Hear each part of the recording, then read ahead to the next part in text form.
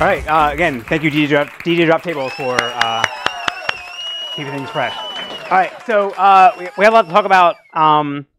Real quickly, again, for the assignments, Project 3 has been put out, and that'll be due on Sunday, November 17th, and I'll talk about that briefly at the end of this class. And then homework 4, should be 4, not 3.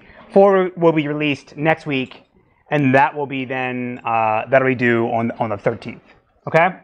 And as I said, my wife is we're going to the hospital tonight. It's going to happen like 9 hours from now. So I'm going to be gone for 2 weeks. I won't have office hours next week or the following week. And then next week we will still have classes. My PhD students will be taking care of those classes. Then the following Monday will be again one more PhD student, and then we'll have no class on October 30th. And then the schedule correctly reflects this. Okay? So any questions about any of this? And then I would make arrangements with my admin about having all the midterms in her office, and then we'll figure out some time you could come to her office and check out your midterm. Again, just bring your student ID so she knows who you are. Okay? And then if you want something regraded, take a photo. You can't take your midterm with you. Just take a photo of the page you want regraded and email me, and we'll take care of it. Okay? All right, so where we're at now in the course is that we've covered the entire stack. We've covered how to store things on disk. We've covered how to put things in our buffer pool, the access methods to do scans, how to execute operators, and how to do query planning. So now we're going to actually look at, for the next 4 weeks, we're going to go back and look at the entire architecture all over again, and now consider 2 important components, concurrency control and recovery. And these concepts actually permeate all throughout the entire system. We kind of need to understand the basics first, and that's why we went through without discussing any of these things. And now we're going back and seeing how if we want to enforce concurrency control or make sure that our database can be stored on disk safely, how do we make sure how do we modify what we've already talked about to account for these things and take care of it? So again, concurrency control and recovery are all, they're not like sort of these separate things on the side, like the buffer pool manager or an index. The entire system needs to be aware of how it's going to be durable, how things are going to be, how transactions are going to run safely, and so that's why we're covering this at the second half of the semester. And I would say also too, once we have these 2 things, then you can go off in the world and build your own database system. Like these are the last 2 things we need to actually build a database system that can run transactions correctly and make sure that everything is safe. So we're almost there. So to motivate why we want to talk about concurrency and recovery, let's look at 2 simple scenarios. So let's say that I have an application where I want to have 2 threads try to update the same record in the same table at exactly the same time. How to make a decision about which one should succeed? What should be our final change? And there's a race condition here. All right, what if one comes slightly before another? The other scenario is that let's say that I have an application that for my bank, and I want to transfer $100 out of my account into your account. But let's say, after I take the money out of my account, but before I can put it in your account, the data center gets struck by lightning, we lose all power, our machine crashes, our database system crashes. So when we come back, what should be the correct state of the database? Right? What should we actually see? So the first problem that I'm talking about here at the top, this is an example of a lost update. Or if I have 2 transactions, 2 threads try to make an update to the same record at the same time, I couldn't end up missing one. All right, how to make sure that doesn't happen? And the way we're going to ensure that these things happen correctly is through a concurrency control mechanism, a concurrency control protocol. For the second scenario where my my data center catches on fire and I lose power and my machine crashes, we're going to use the recovery mechanisms in the database system to ensure durability.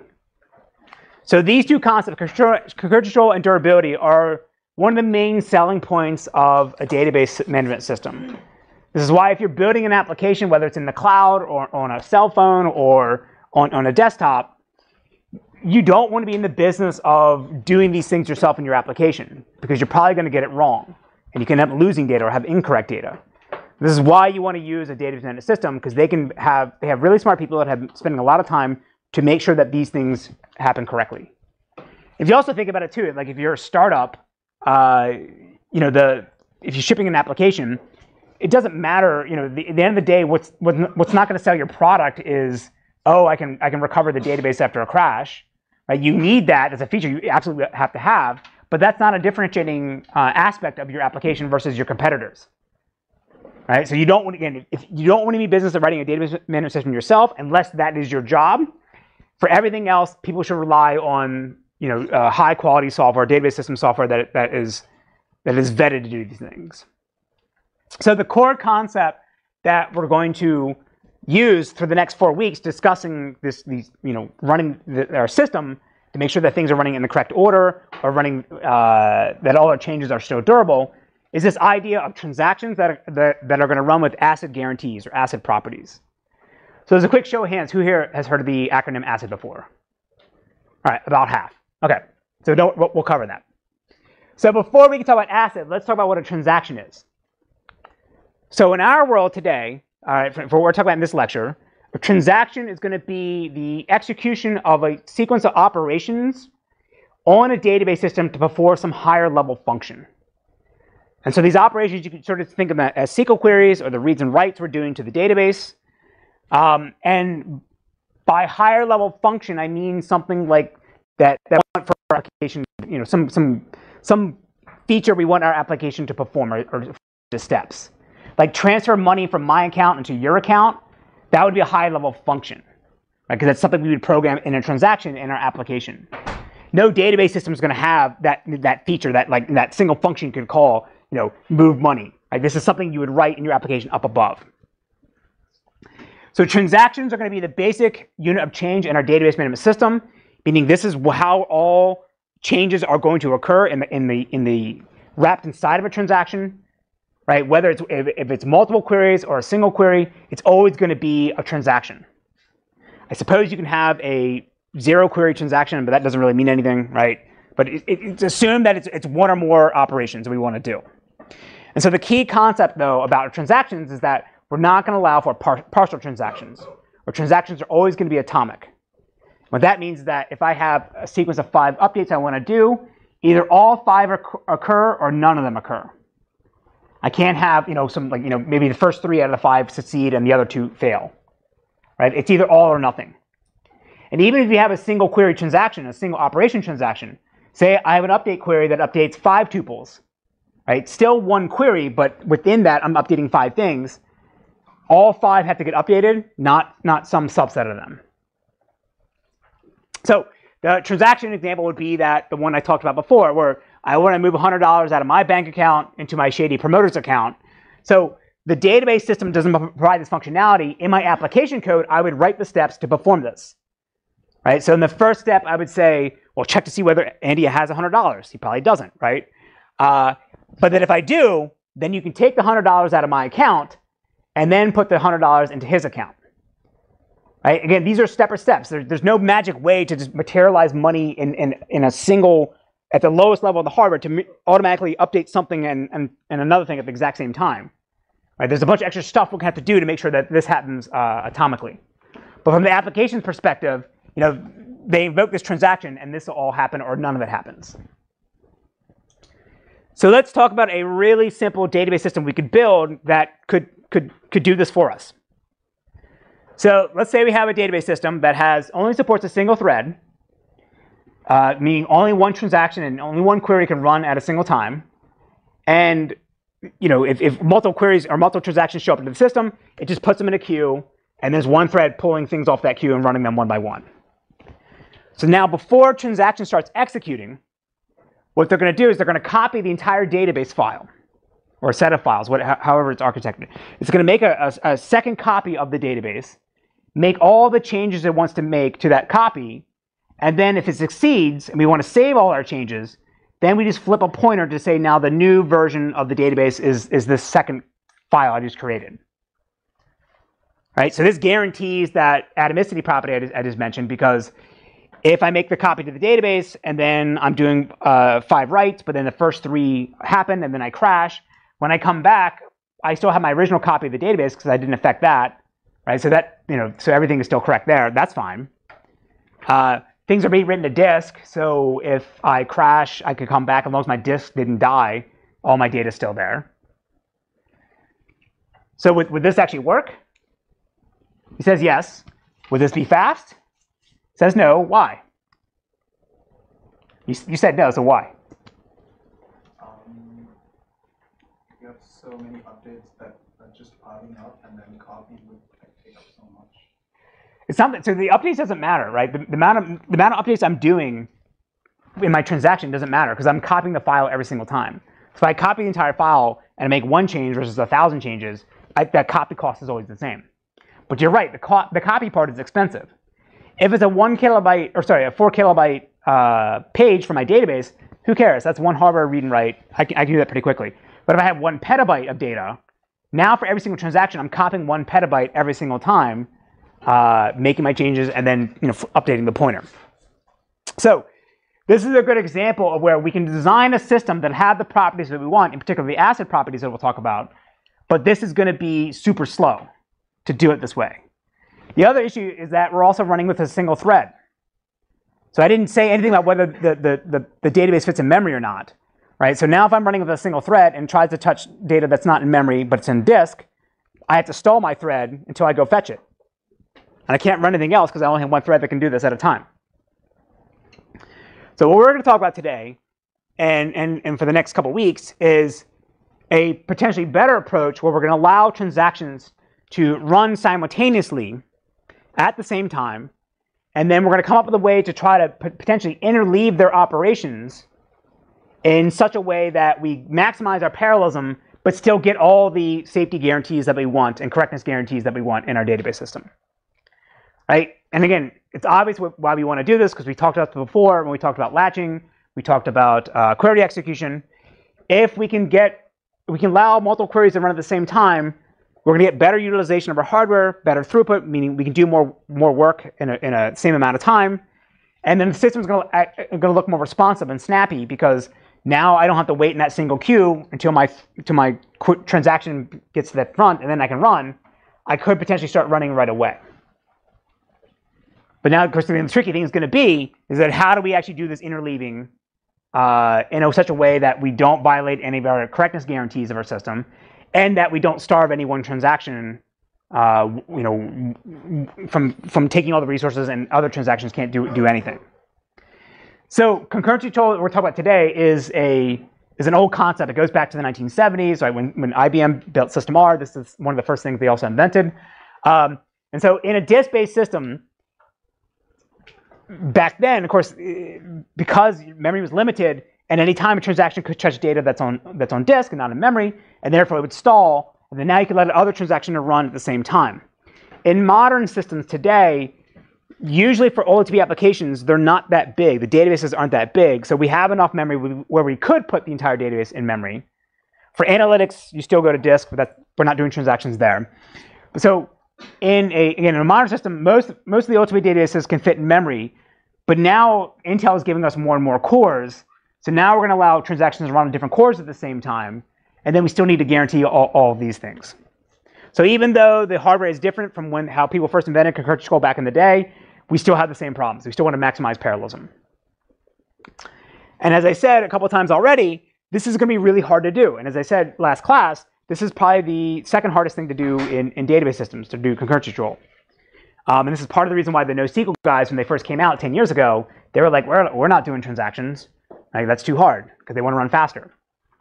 So it's going to be super hard for us to guarantee correctness with transactions. All right, so what happens if I have $100 in my bank account, and I try to give money to 2 people at the exact same time? What should happen? Because I don't want to, assuming that the bank's not going to let me overdraft, I don't want to be giving out money I don't actually have. And then it's also going to be hard to execute this very efficiently because, again, if I do the serial execution case that I talked about in the beginning, then that's going to be always correct because only one transaction is running at a time, and I don't have any worries about any interleaving. But for now, if I do want to interleave them, I want that to be as efficient as possible to be able to figure out whether I'm running still correctly. Because there's going to be some overhead to figure these things out. So what we're essentially trying to do today, and for the next 3 or 4 lectures, is allow for these interleaving of the operations of transactions.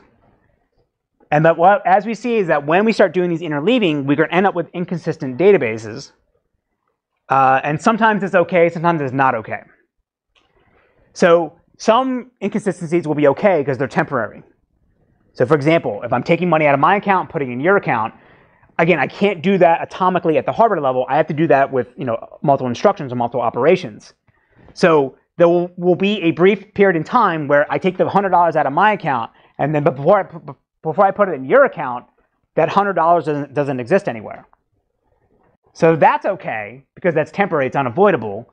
The outside world will potentially not see that inconsistency, and we'll do some protection mechanisms to make sure that they can't see this.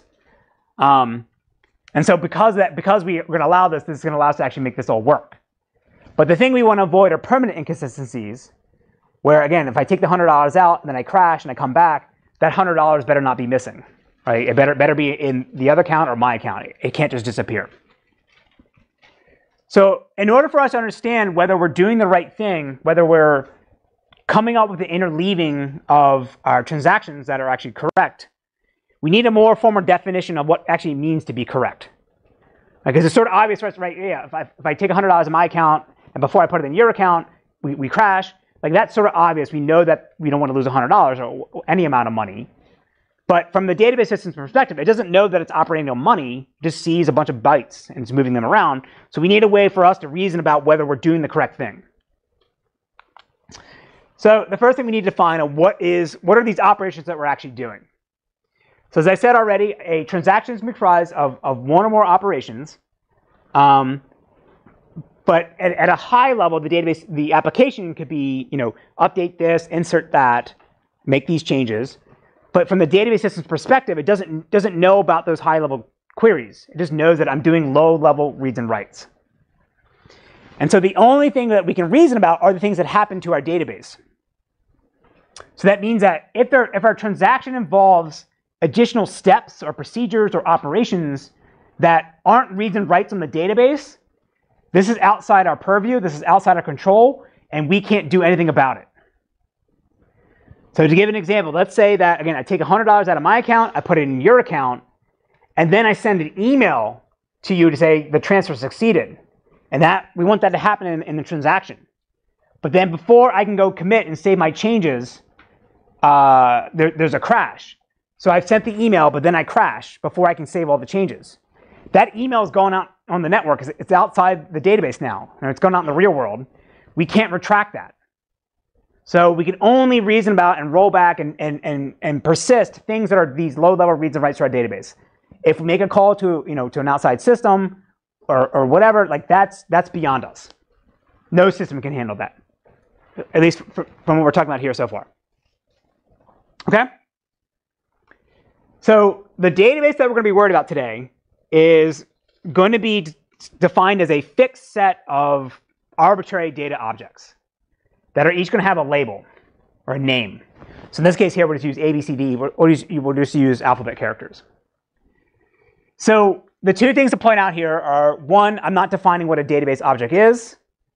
It could be an attribute, it could be a tuple, it could be a page, it could be a table, it could be a database. It doesn't matter. All the same things that we'll talk about today and for the next couple classes, they're all still work at different granularities. In practice, most of the time, it's going to be based on a tuple. But we'll see in some cases you can take locks, you try to protect databases and tables. Nobody actually tries to protect single fields. That becomes too expensive. The other thing to point out too is that I'm saying the database is a fixed size. So that means that the only operations we're going to do are reads and writes, reads or updates of existing things. We're not going to talk about inserts today. We're not going to talk about deletes.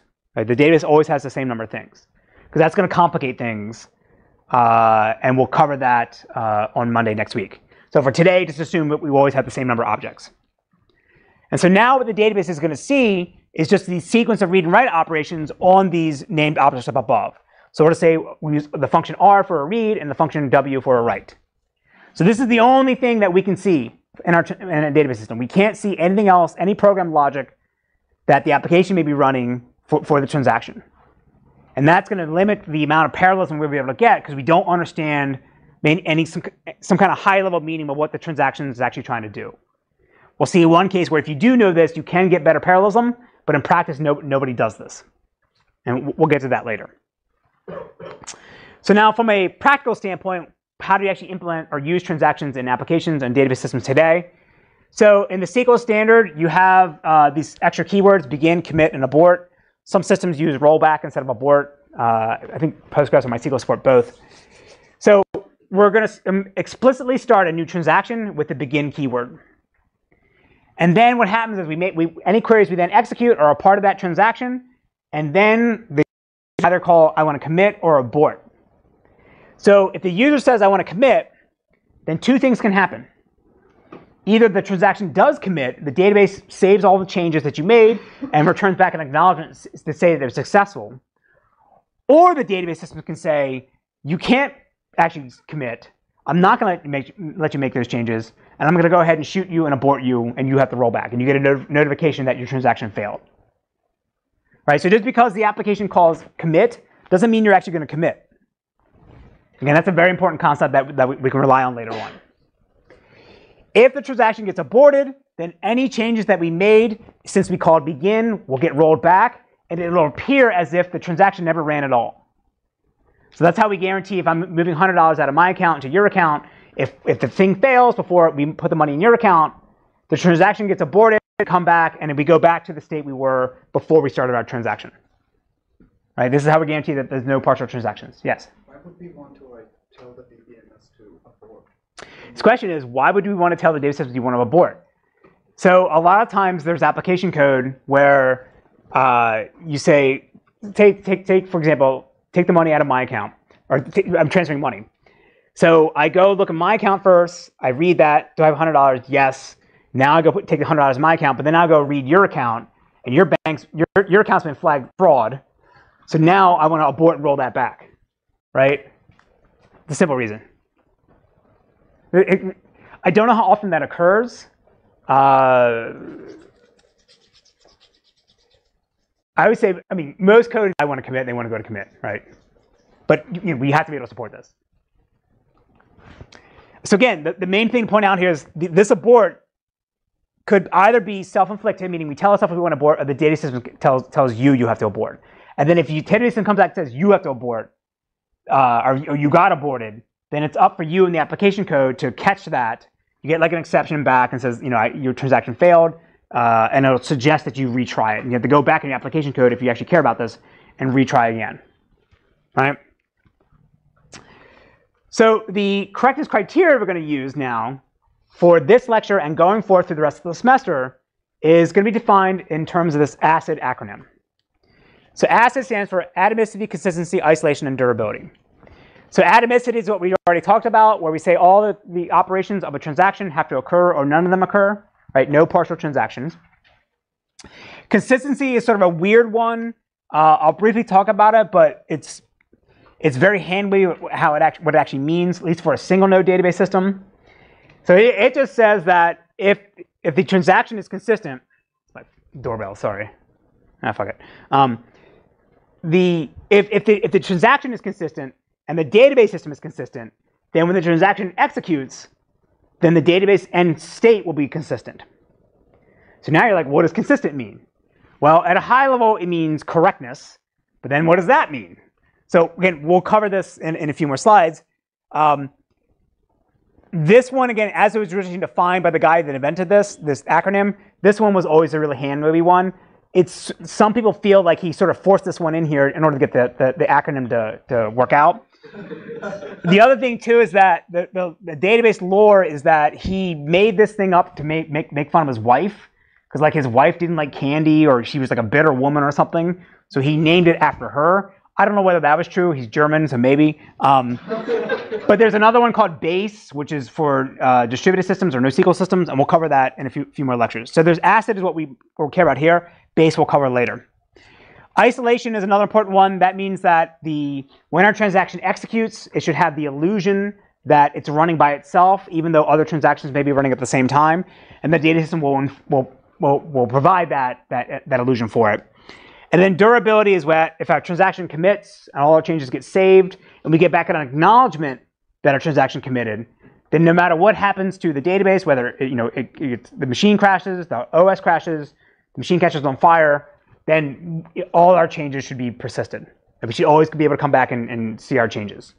Our changes may get overwritten. That's okay. But for at least for our transaction, we know that all its changes got persisted. So another sort of shorthand way of looking at these things is you would say atomicity just means all or nothing, no partial transactions. Consistency means it looks correct to me, and correct will be in quotes. Isolation means you're running as if you're alone, and then durability means that you're going to survive all failures.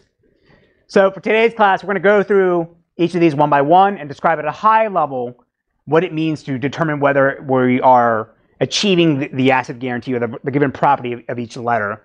We're going to mostly focus on atomicity and isolation. I'll briefly talk about consistency here. It doesn't really make that much sense for a single node system. It matters more for distributed systems.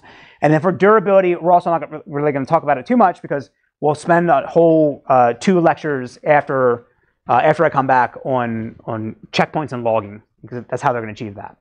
Okay? And I'll say also too, like acid is what you would get if a relational database management system says they support transactions.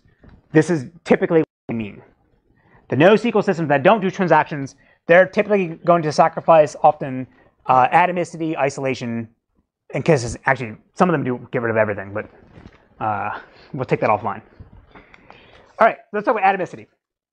So as I said already, there are 2 outcomes of our transaction.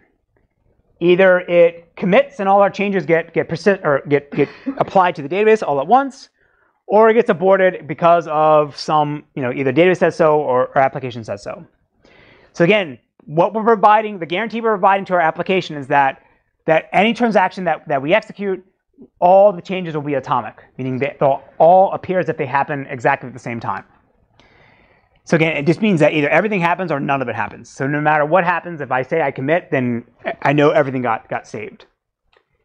So let's look at 2 scenarios where we could have problems with atomicity, and then we'll see how we actually want to solve it.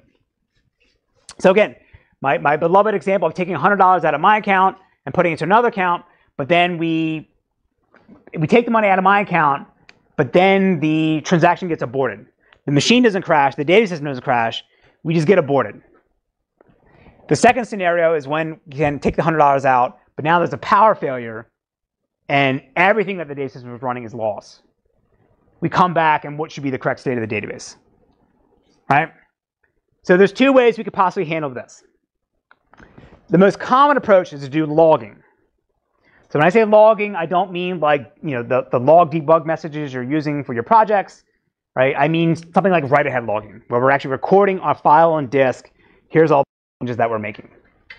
So what will happen is the data system is going to run, and as it runs a transaction, for every change I make to the database, every update or write I do to the database, I'm going to make a copy of what the old value was that I'm overwriting.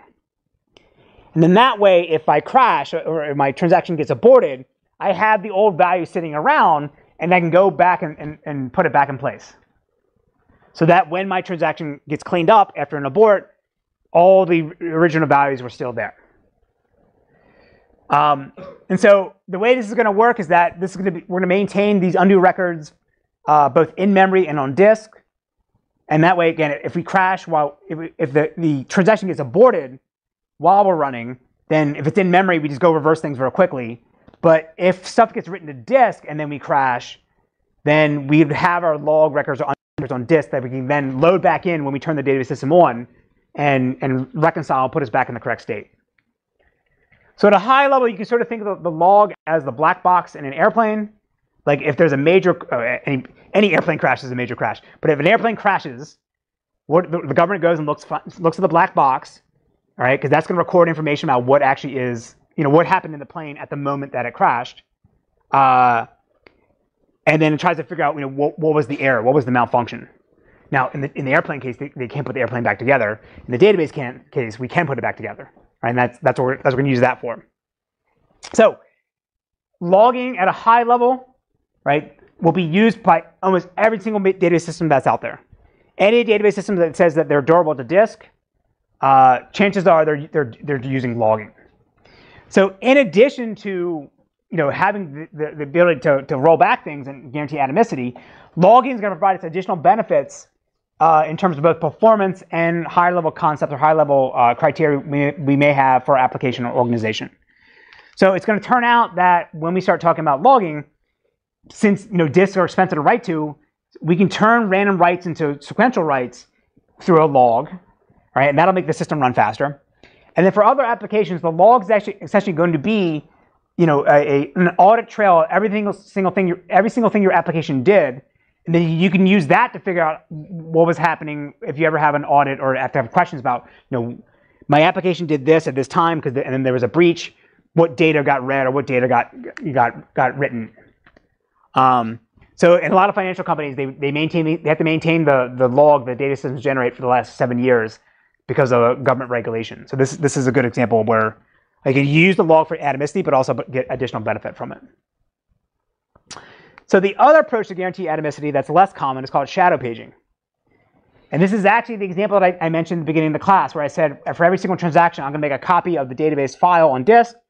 All my changes go to that copy, and then when my transaction commits, I just swing a pointer and say this is now the master version. So that's essentially what shadow paging is. But instead of copying the single file every single time, they'll just copy the individual pages that the transaction modifies when it runs. And then when a transaction commits, again, you swing a pointer and say, all right, all these shadow copy pages are now the master copy pages. So this is one of the oldest ideas in database systems. This was invented by IBM in the 1970s in System R. This turns out to be super slow and problematic for managing data on disk. And when IBM went to go build DB2, which is the second relational database system they built after System R, they didn't do any of this. They went with the logging approach. Because you end up with fragmentation, you end up with unordered data sets, and it gets slower. So as far as I know today, the only two database systems that actually do this shadow paging approach is CouchDB and LMDB. Like I said, it's for performance reasons. It's not that common. Everyone else is going to do logging. So is this question? Yeah. Yes. But not this page. So please, I want to ask the previous page. Oh, this. This one? No. Keep going. This one. There are two scenarios, but I don't see the difference between two. Why there are two? So for this one, so this one it's the same operation. Take money out of my account, put it in your account. This is like we get aborted. Like the user says, abort my transaction. Everything's still in memory. How do I roll that back? This is like a hard crash. How do I come back from that? And so the point I was trying to make here was the log information is going to reside both in memory and eventually also get written out to disk. Because if it's in memory, then I can quickly go get it and flip back the old values, right? If I abort. If I do a hard crash, if it's on disk, then I can reverse things potentially, right? When I load the system back up. Because again, after a hard crash, all the contents of our buffer pool are gone, and we need to figure out what was happening at the system at the time at the crash to put us back in the correct state. Yes. Does this require writing a disk for each? So this question is, does this require writing the disk for each transaction? Yes. If you care about this. Sorry, if you care about not losing data, yes. We'll cover that later. Is there any use case where doing shadow paging is beneficial, and that's why CouchDB and LMDB. His question is there any? Why would you ever actually want to do this?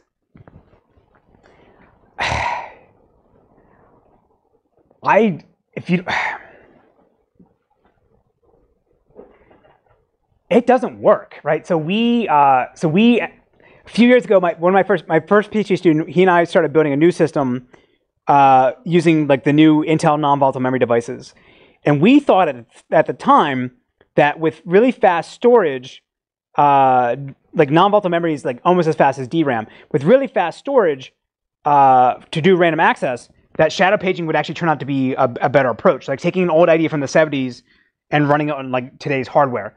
It doesn't work. Write-ahead logging is always going to be faster because you can do these sequential writes. You can batch a bunch of things together and then shove them on all the disk at once. With shadow paging, it's all this fragmentation. You're copying things every single time. It becomes very expensive. We'll see multi-version concurrency control, which is sort of like this, but you instead of copying an entire page before I make a change, I maybe just copy a tuple or a subset of the tuple. So shadow paging is sort of how multi-version concurrency control works, but it's shadow paging as defined by IBM is nobody does it except for these guys. Yes? So for the first approach, is it not possible that you fail after you do an action, but before you actually log that? To the logging stuff? Yeah. Yeah, so I don't want to spend too much time on writing out the disk, but the question is it the case that if I do a bunch of changes, I create some undo records that are in memory, but then I crash before it's written out the disk, is that a problem? No, because when I come back, all my memory's gone, and therefore I'm going to load the database back up based on how it was on disk. And so because those changes never got persisted to disk, they're as if they never happened. So his question, which is a good point, is that does this mean I have to do, if I want to say my transaction is committed, do I have to do an fsync? Do I have to do a flush every single time my transaction commits? And the answer is yes, but you don't really do it on every single commit. You batch a bunch together and then do a group commit where you flush them out all together. And that amortizes the fsync cost over time. But if you want to guarantee that your data is actually durable, you have to write the disk.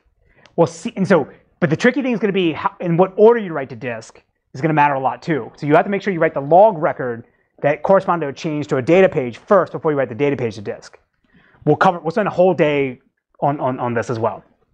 And the point I made about like, oh, well, the NoSQL guys don't always provide ACID. Some of them would actually not even flush to disk. If they had transactions, they would not flush to disk exactly when you say, complete my transaction. They would sort of do it every, 60 seconds. So that means you could crash and lose the last 60 seconds of data. Some systems are even worse than this. I'll just say it straight up, Mongo, right? The early version of Mongo was when you do it right, it would immediately come back and say, yeah, I got your right, but it didn't actually even do the right. Like at the network layer, it said, yeah, I got it. And if you wanted to make sure that your right actually occurred, you had to come back a second time and say, did you actually do that?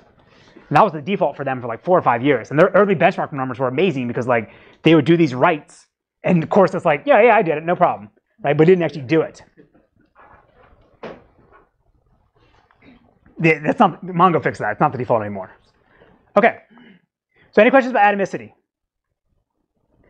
Again, we'll cover how we actually guarantee this in a second.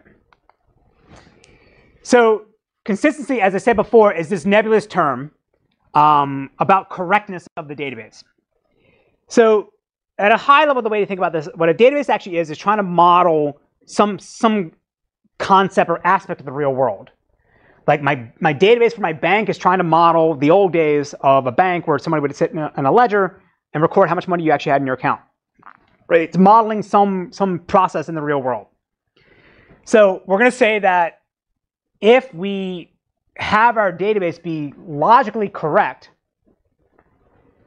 meaning we don't care how it's actually physically stored, but the data integrity, the referential integrity, all those things are correct, then any questions we ask about our database will produce correct results. And again, that sounds very vague, so let me go in more detail. There's 2 types of consistency we could possibly have. We have database consistency and transaction consistency. The spoiler would be database consistency is the one we actually care about. We can't do the second one, and we'll see why in a second. So again, our correctness criteria is that our database accurately reflects what the real world looks like. And so how do we actually enforce that? Well, we provide the data system with integrity constraints to say this is what it means for us to have correct data. So for example, if I have a table of people or students and I'm keeping track of their age, I can have an integrity constraint that says nobody's age could be less than 0. Right? There's no negative ages. And so the data system could enforce that. If someone tries to insert somebody with a negative age, it can say that's you can't have that in the real world. I can't let you insert that data. The other way to think about it too also is that so now, in addition to the integrity constraints, now as transactions start making changes to the database, that any transaction that executes in the future should be able to see the changes, the correct changes that a transaction in the past made. So what does that mean? So if I have a transaction, say I run a transaction right now, and I make some change to the database, if you now run a transaction 1 minute later, as long as nobody has overwritten my changes, you should be able to see my updates.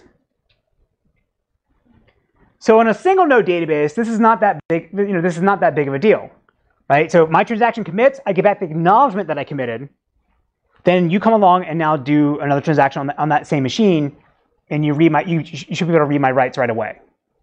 So for a single node database, this is not that big. This is not really an issue. Where this matters more is the distributed databases. So now if I'm trying to guarantee strong consistency in my distributed database, if I do a write and I update some account, and then you come 1 millisecond later on another machine for the same logical database but on a separate physical machine, and you now do a read, you should be able to see my change if I told the outside world that my transaction committed. All right, so this will matter more for the distributed databases, because the NoSQL guys will have this thing called eventual consistency, where it'll say, I'll propagate changes eventually and not guarantee that everyone sees the exact same state of the database at the exact same time. But for our purposes today, a single node database, it doesn't really make sense. Right? It won't be an issue. So the other type of consistency is transactional consistency. And this one, again, is very hand-wavy. But it basically says that if a database is consistent before a transaction runs, and our transaction is consistent, then after we run our transaction, the end state of the database should be consistent. Right? So what does it mean to be, consistent or correct?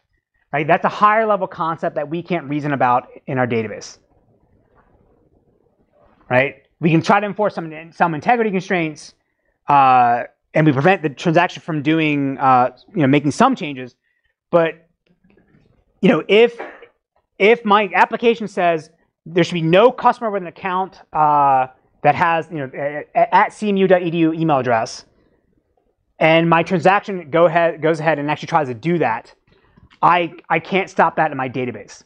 That's not a good example, because it's. Let me rephrase that. Let's say the application says that nobody taking this class is allowed to have an account on this one system. But my database doesn't have access to whether you're enrolled in this class or not. So the transaction is allowed to go ahead and do that. And the database says, OK, sure, you want to do this insert? I'm allowed to do that. But that's this higher level concept, this higher level constraint that the data system doesn't know anything about. So therefore, the transaction is actually inconsistent. And therefore, we can't stop that. So again, this is something that we simply just can't do in our database system. We can enforce integrity constraints and referential integrity constraints. We can't enforce these higher level things because we just don't know. Because it's a human value judgment that we can't codify in our system. So there's nothing really else to say about this. Like, if you understand the high level of what I'm talking about, then that's it. Right? That's all that matters. Okay. All right. So the other one we care about today is also isolation. So isolation, again, is saying that if our transaction, if we have our users are submitting a bunch of transactions, we want each of them to run assuming that they're running by themselves. And the reason why we want to provide this guarantee is that it makes it way easier to program our application or our logic in our transactions if that's the case. We assume that we have exclusive access to the database. We don't have to worry about any intermediate data we could be reading from other transactions. Then we just write our single-threaded code, and that's fine. And it makes our life easier. So we could achieve this by doing, again, my straw man approach in the beginning, where I just have a single thread execute transactions one by one. But I said that we want to be able to interleave transactions to achieve better parallelism and concurrency. And so if we want to be able to guarantee this illusion property, but we still want to interleave this, that becomes difficult. And so the way we're going to provide this, the way we're going to do this, is through a concurrent control protocol. So we've already talked about concurrent control protocols slightly when we talked about index latching. Right? We're going to have a single data structure and allow multiple threads to access it at the same time, and we use our latches to enforce the correctness of our data structure. So now we're going to do the same thing, but for our database objects. And this is why I was making the distinction between locks and latches. So latches are protecting the internals of the data structure. Locks are going to protect these database objects. So you can think of a concurrent control call as like the traffic cop for the database system, right? It's sitting saying, okay, this we can let this operation go. This operation has to wait, or this operation has to abort. It's trying to figure out how to interleave things in a way that we end up with the correct state. So there's two categories of protocols that we're going to care about.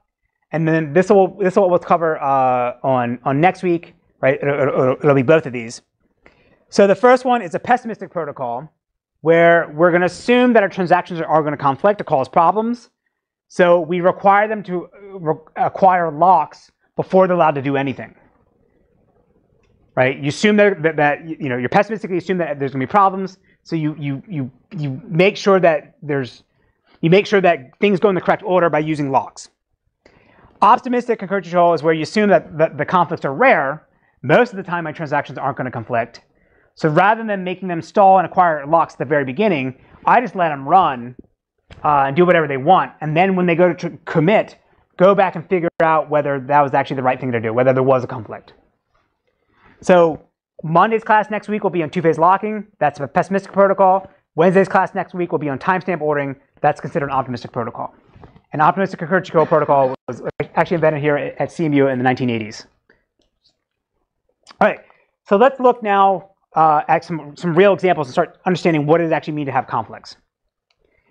So again, this is my bank account example where we have two accounts, A and B. It's Andy and his bookie. And so we want to transfer $100 out of my account into my bookie's account. But then at the same time, the bank's going to run a transaction where it's going to update the monthly interest of all the bank accounts. So we're going to update every account with and add 6% interest. All right, so transaction 1 is take $100 out of A, put $100 in B, and then transaction 2 is just computing, incrementing both of the accounts by adding 6%. So if we assume that, again, both bank accounts have $1,000, and we want to execute these two transactions, what are the possible outcomes we could have for the state of the database? All right, assuming we have arbitrary interleavings. Well, many, right? Because we could have T1 maybe run one query, then switch over to T2, then back and forth, right? There's a bunch of different ways we could end up with these interleavings. But the important thing to point out, though, is that at the end of the day, after we execute transaction T1 and T2 in any possible order, to know that our database state is correct, the final result, when we add both the accounts together, should be 2120. Because I have $1,000 in A and $1,000 in B. Add that together, that's 2,000. And then the second transaction wants to add 6% interest.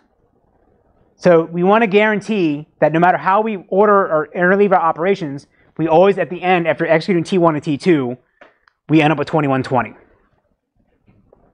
So now this is a very important property about transactions in database systems. That's going to be slightly different than maybe how you know or have experienced parallel programming before.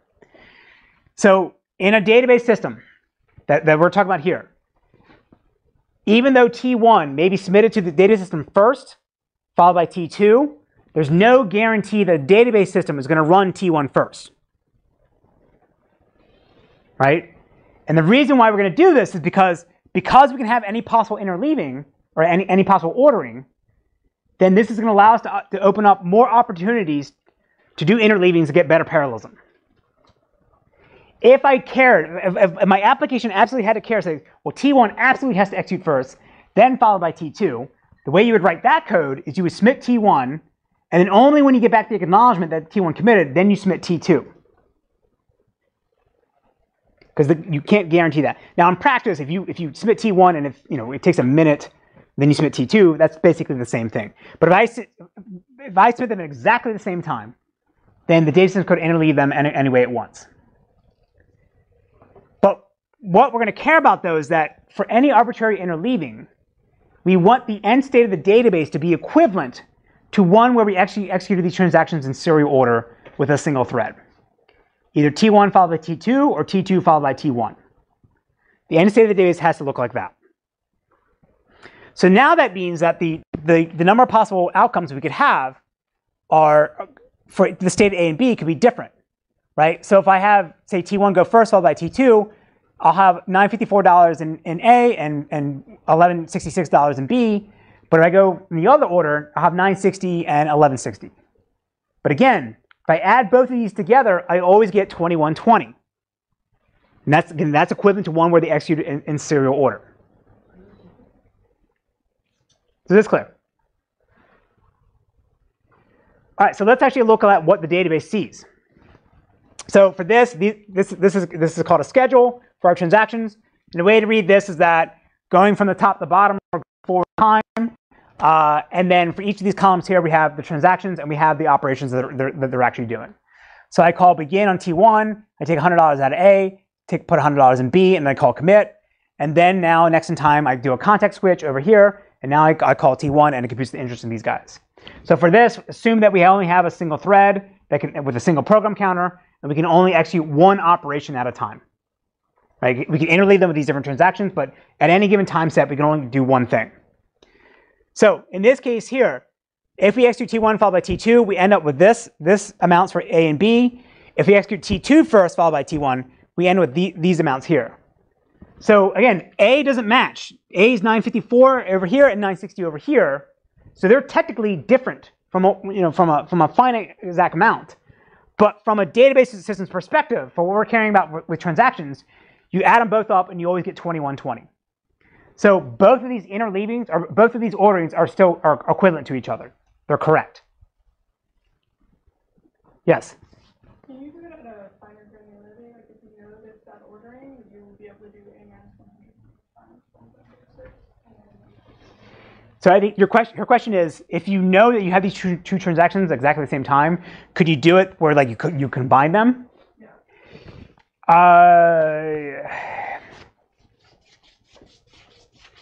Yes, but nobody does it that way, and I think that would complicate things right now. Let's just assume that this is the case. I'll also say too, what I'm showing here are like, yeah, here's why you can't really do that. So what I'm going to talk about here today are like the schedule is fixed, meaning I know ahead of time exactly what all the transactions actually want to do. In a real system, it's not like that. In a real system, you have like, transactions are showing up. They're calling, a client opens a connection, calls begin, and then it starts executing a bunch of queries, and you don't know what the next query is. In this case here, to reason about correctness, you see everything all at once, right? So on Monday, when we talk about two-phase locking, that's a dynamic concurrency protocol where you don't know what the queries are going to be ahead of time. Now, there's some cases where if you have some introspection about what the application is actually trying to do, then you can actually do what you propose, but that's hard and nobody actually does that. So for each of those operations, is the client essentially calling like get A, compute A minus 100, send A minus 100? Yeah, we'll get to that. So his question is, which is correct. I said before the data system only sees reads and writes. What are this A equals A minus 1, right? Yes, that will get translated to a read followed by a write. We'll see that in a sec. Yes. Yes. Does that mean that since these can be interleaved, somehow you imagine that in T2 has to have its own separate copy of what A was when T2 started, and then T1 has to have its own separate copy of what A was when T2 started? Yeah, we'll get to that. Yeah, so his question is, so this A equals A minus 100, what is that actually going to look like? Well, in the program logic, I would say do a get on A, do a read on A, have a copy of my local variable, then I can manipulate it, and then write it back to the database. So each of these two transactions would have their own local variables that aren't shared. So we can't interleave operations within the transaction. His question is, can you interleave the operation between transactions? Yes, we'll get there in a sec. Yes? If T1 and T2 are touching the completely different tuple in completely different database, then does the database still need to serialize those two? Her question is, if I have two transactions that are touching completely different objects, not tuples, objects, do I need to still serialize this? Well, I mean, so for this one, I'm just trying to show equivalency. If they touch completely different things and there's no conflicts, then you can interleave them any way you want. Absolutely, yes. Then how do I know that another thread is touching a different? Her question is, how do I know whether another transaction is touching the same thing I'm touching? Again, this is a high-level example. The database sees and reads and writes. So I do a read on object A. You do a read on object A. In order for me to serve your read request, it asks me to read it for you. So I see everything. But I don't see higher-level things like I don't see that you're going to take the value of A and then add 6% to it. So again, what everyone's sort of getting up to now is be able to interleave these transactions, or interleave the operations. And we've already covered this. We want to do this because disk is slow and we have a lot of CPU cores. And so the idea here is, again, that instead of having the, if we have to go to disk to get something or wait to acquire a latch on something, we could have one transaction stall, another transaction keep on running, and still make forward progress. So we're trying to figure out a schedule, an interleaving, such that we maximize the performance of the system and we get the best utilization of our hardware. So if we go back here now to our example, so now I'm interleaving our transactions, right?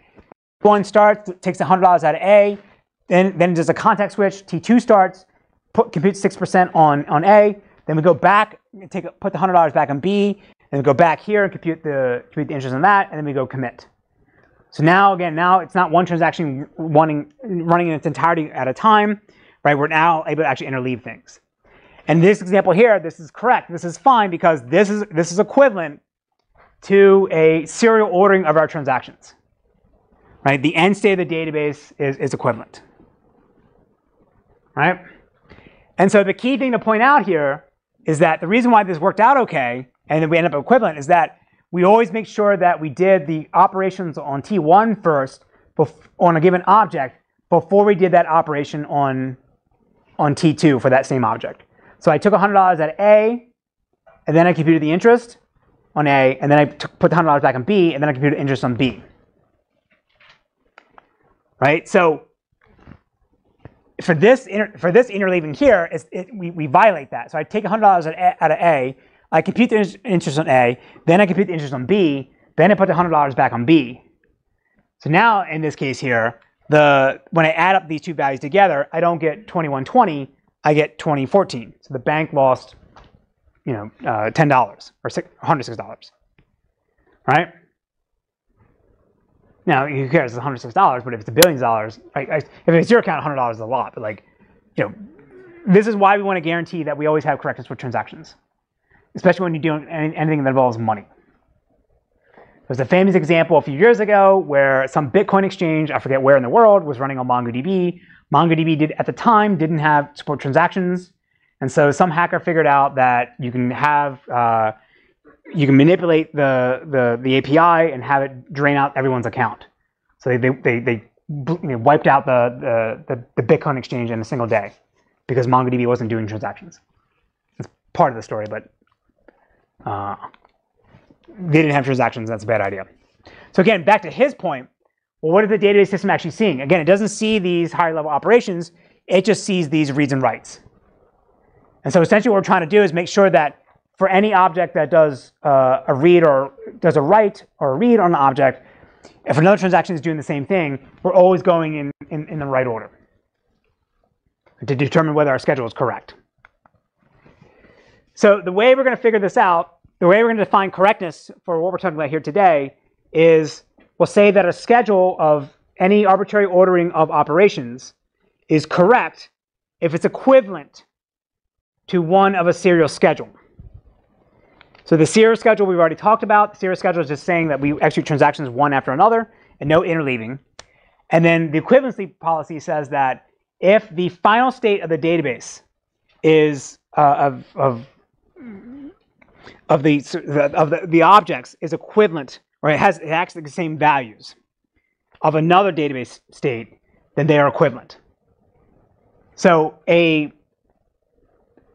ordering of a schedule could be equivalent to at least exactly one serial ordering, not exactly one or more serial orderings, if the database is still the same state. But a given schedule could be correct, it could still be serializable by being equivalent to any possible serial ordering. So this is the formal property that we're going to care about for our schedules, serializability. Okay, it just says that a schedule that is equivalent to some serial execution. Doesn't matter which one, it has to be one of them. If it's equivalent to that serial ordering, then whatever schedule we're looking at is considered to be serializable. And this is the gold standard of what you want to get in a database management system. Right, this is guaranteeing, almost guaranteeing all the protections you could ever want. The only one it doesn't guarantee is that if your transaction, if T1 shows up first, followed by T2, T1 will commit first. That's called strict serializability or external consistency. We don't care about that here. Most systems don't provide that. The only system that provides that I'm aware of is Google Spanner. And they need it for some global ads thing. systems don't do that. Most systems, if they say they support serializability, you're getting what I'm defining here. Okay? So again, if you come from a background from parallel programming, this might seem kind of weird that I could say, all right, well, I can have there's not one single state of the database that I can say this is what it exactly should be to determine whether it's correct, right? It could be any possible thing, right? And the reason why we want to do this is because if we have multiple choices for how we want to interleave our operations and multiple serial orderings that we could aspire to achieve, then that gives us more options to decide how we want to schedule our operations for our transactions. So to understand this bit better, we now need to form a way to determine what it means to have a conflict that could violate the serial ordering or serializability of a transaction. So what we're going to say is that two transactions or two operations are going to conflict if they're being run by different transactions at the same time, and they're both operating on the same object. And at least one of those operations is a write.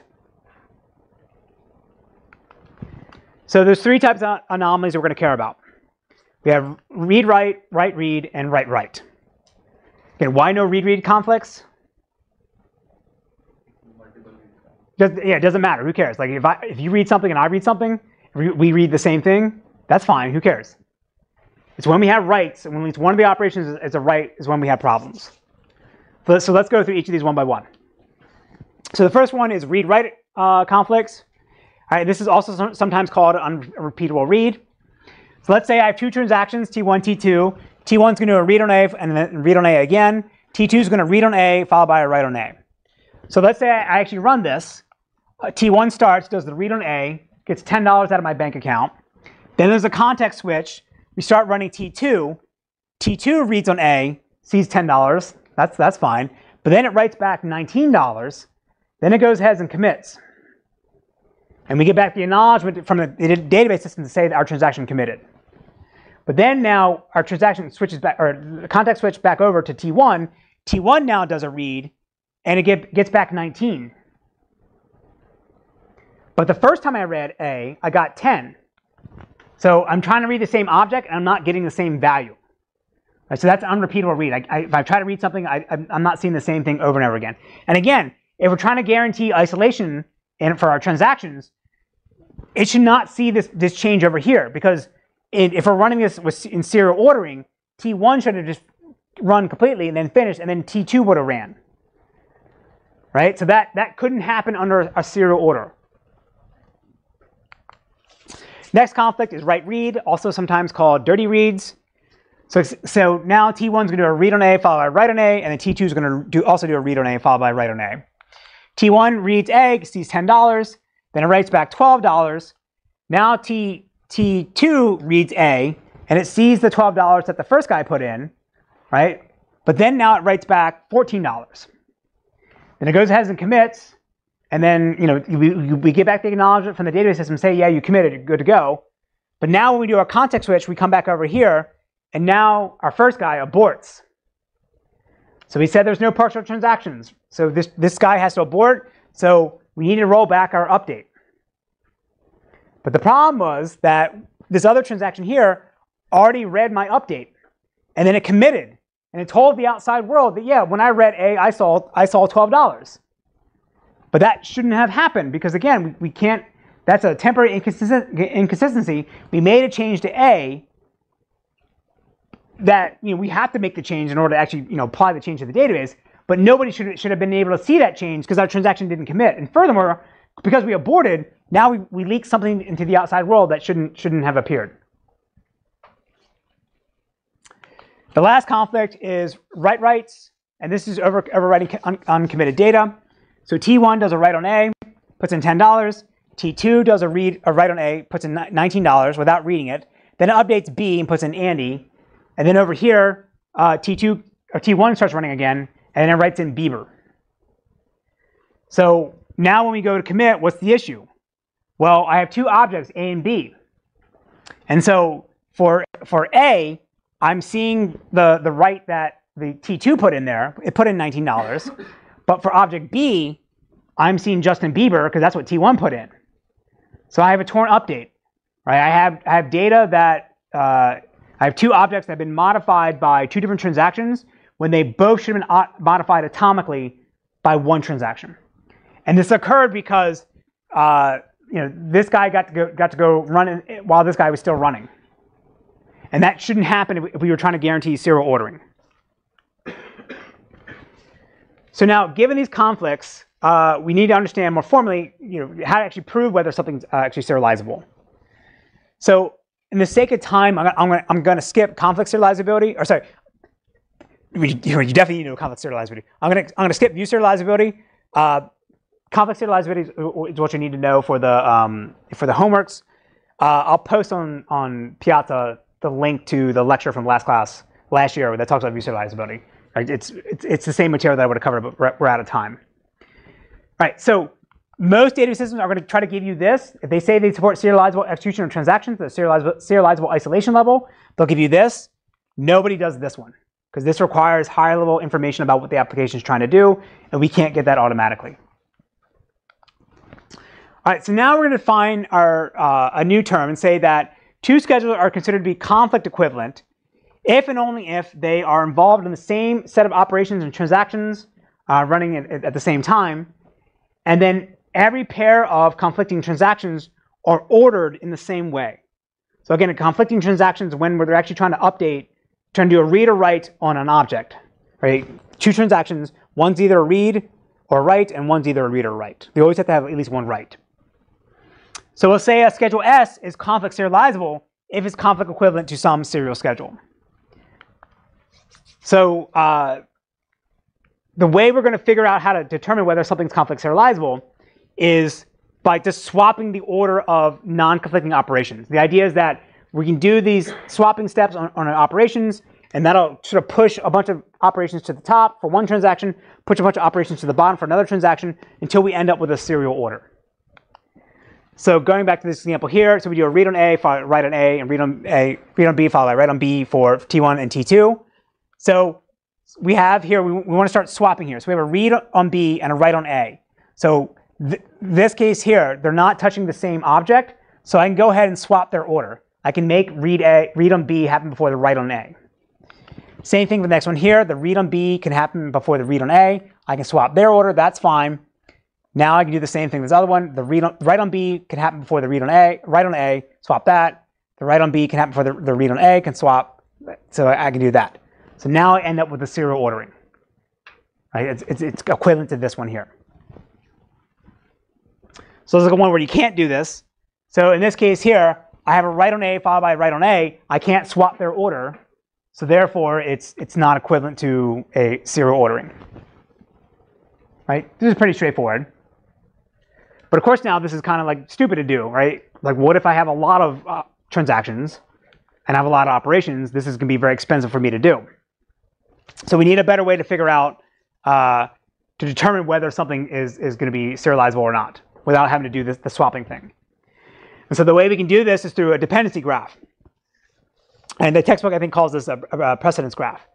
So dependency graph is just going to say we're going to have a node for every single transaction in our schedule, and that will have an edge between two transactions if there's some operation in one transaction conflicts with another operation in the other transaction, and the first operation occurs earlier in the schedule than the other transaction.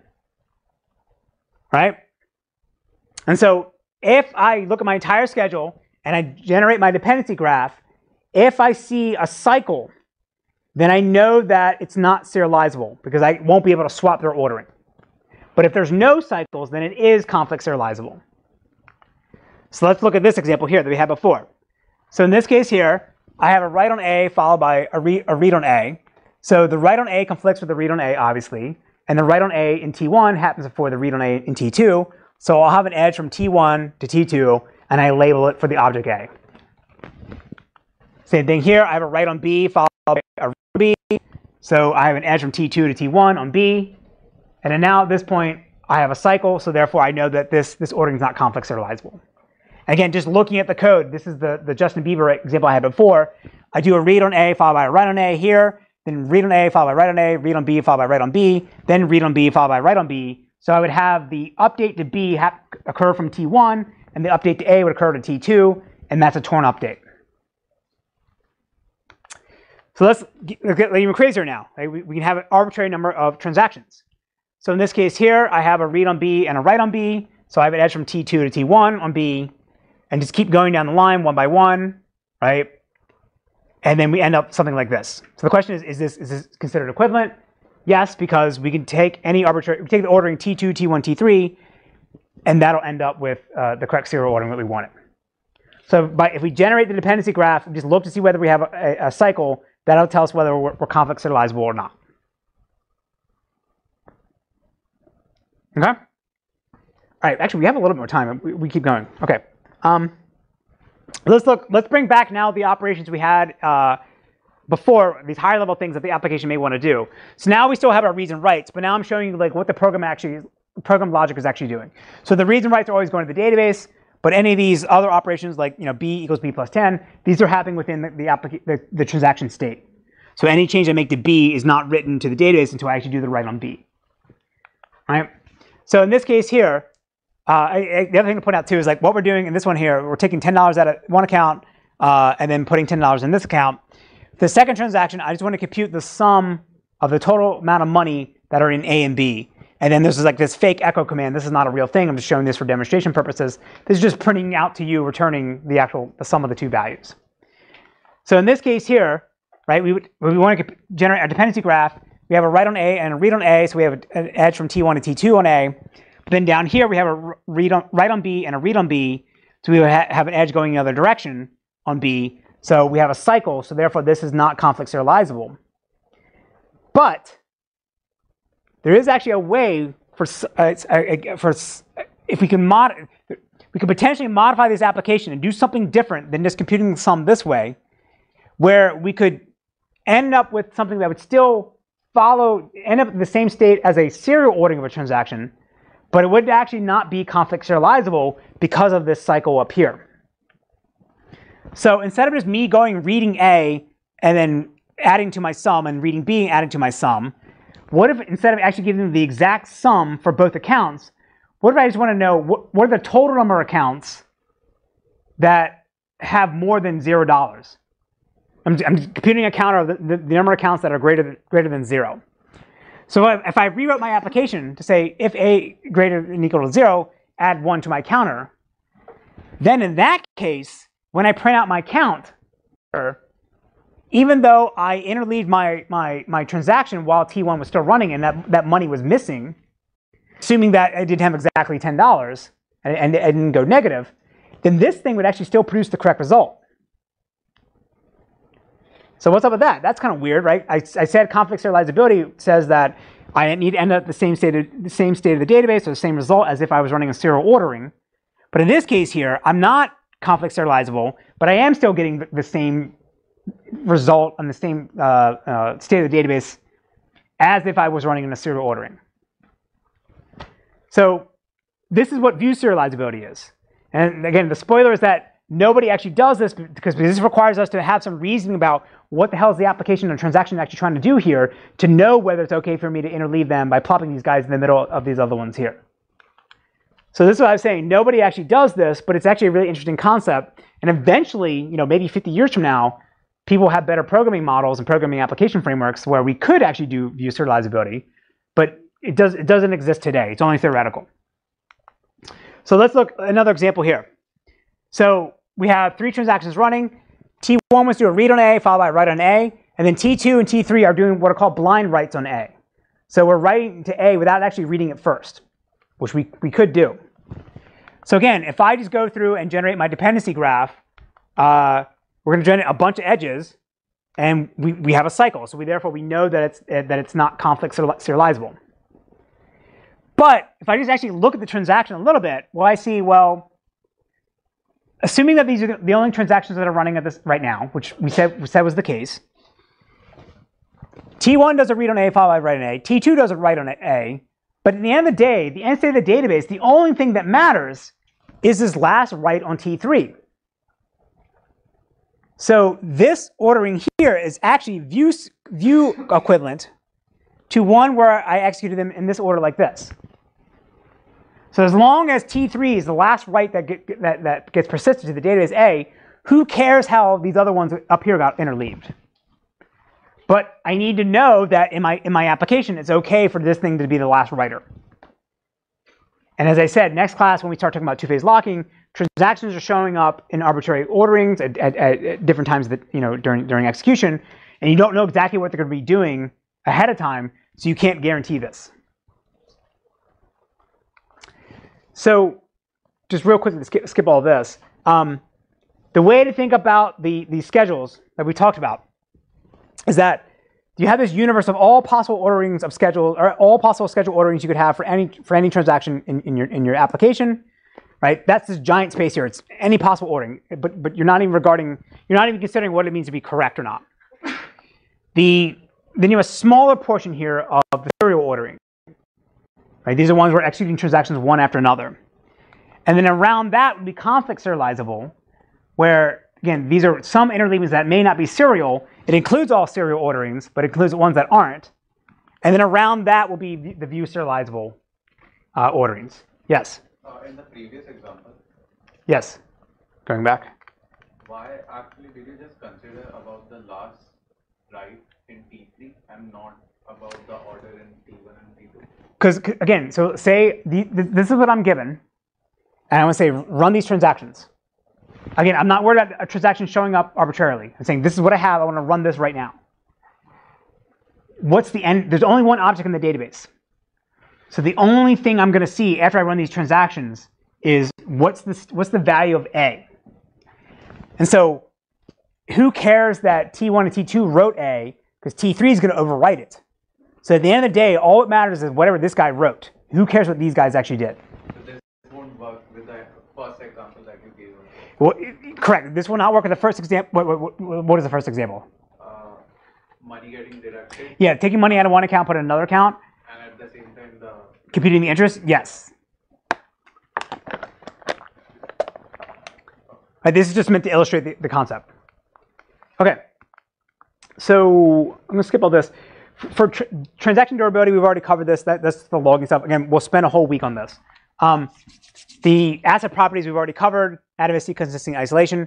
Today, we mostly focus on these two. We'll cover this more distributed databases. We'll cover this for logging and checkpoints. But for next week, we're going to focus on these two further. So the last thing I'll just sort of say, too, is that concurrency control is hard. It's hard to get correct, hard to get performed well. This is why a lot of newer database systems that come along, except for more recently, they initially did not support transactions because they said they want to get best performance, and they didn't worry about running transactions. They wanted to make sure the system was always available, and they didn't want to burden themselves with transactions. And so the thing I always like to point out, though, is Google in the 2004, 2005, they were sort of the harbinger or the vanguard of the NoSQL system. They put out this thing called Bigtable. They said joins are slow, SQL's slow, transactions are slow. We're not going to do any of that. And then, like 7 or 8 years later, after everyone sort of copied what Google had done, like Cassandra, Mongo, a bunch of other key value stores, HBase, they came out with this paper called on Spanner, which is their transactional database system that they use internally. And there's this great line in the paper that says that for their programmers, they think it's better to provide an abstraction or programming model that uses transactions, because that's easier for them to reason about the correctness of the program and whether they're actually doing the right operations in the right order. It's better to have the unwashed masses, your average rando JavaScript programmer, whatever they're using. You have them all programmed to using the transaction programming model. And then instead you have a bunch of really smart people that can do the systems development, like Jeff Dean. Their job is to worry about how to make those transactions go faster. So transactions are super important. Every system that they didn't have them before is now trying to start to add them. Because again, it provides all these nice guarantees that you want to have in your system. Okay? Again, I'm rushing, I apologize, but I quickly want to get through project 3 real quickly. All right, so project 3 is out. What you're building is the query execution engine for BusTub. So what you're going to end up implementing is the executors for the actual query plan operators. So say you have a query plan like this, then for each of these operators, you're going to generate this executor that's going to follow the iterator model that we talked about, where they all have a next function that shoves up, you call next on the executor, and it gives you back either the next tuple that it has or a null pointer to say that it's done. Okay? So you guys are doing, it's going to be single-threaded execution, no exchange operators, and you don't have to worry about transactions. You don't have to worry about doing updates or deletes. So what do you have to build? So the first thing we're asking you to do is build out the catalog. This allows you to install tables into the database, and then go back and get those tables back from the catalog using the name or the internal identifier. And then you're building executors for insert, sequential scans, hash joins, and hash aggregation. For the hash join, you can implement it first using a in-memory hash table that will provide you. But the ultimate goal is that you want to use your linear probe hash table that you built from Project 2, because that'll allow you to do joins on tables that don't fit in disk. So you can do the first two tasks without having to have a working linear probe hash table. But the last one will require you to have that one working. So implement the catalog and start executor first, because obviously you can't do sequential scans unless you have data in your database. You don't need to worry about any transactions. And then Lan posted this on Piazza, and I'll just emphasize this again. Gradescope is not meant to be for debugging, right? If you submit it and it takes a half an hour before it starts running, we can't fix that, right? That's up to Gradescope. And there's a queue of other students with 100 students in the class. It's not going to run right away. So we provide you some basic tests as a framework to figure out how to write more tests, but you should be doing as much as all the development you want to figure out what your problem should be done locally. And then if you find your thing timing out because it's running too slow, you should figure out why your system is running slow locally. Don't make a bunch of minor changes and keep submitting them to Gradescope and try to measure how long Gradescope takes. You can figure these things out locally. So we already covered this. Don't change any file and then ones we give you. You want to rebase over the bus top master. There's instruction on Piazza how to do this. And then come to office hours if you have questions. I always have to say this: don't plagiarize. We will destroy you, right? Because what will happen is if you do plagiarize or do copy from other people, the university comes back to me and say, hey, did you tell your students not to plagiarize? And I show them the video and like, yes, here's me telling you not to plagiarize. Don't plagiarize. And that's evidence against you. You're screwed, okay? All right, next class. Again, I will be gone. Yes, it'll be gone. It's not be good. All right.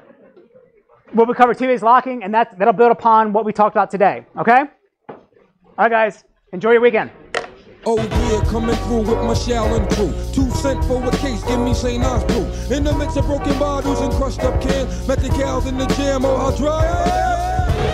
With St. Ides in my system, crack another, I'm blessed. Let's go get the next one and get over. The object is to stay sober, lay on the sofa. Better yet, down my shoulder. I'll be Tim, stressed out, could never be son. Ricochet jelly, hit the deli for a cold one. Naturally blessed, yes, my rap is like a laser beam. The pawns in the bushes, St. Ides feel like canteen. Crack the bottle of the St. Ides, sipping through those who don't realize the drinking ain't only to be drunk. You can't drive, keep my people alive, and if the saint don't know you from a can of pain.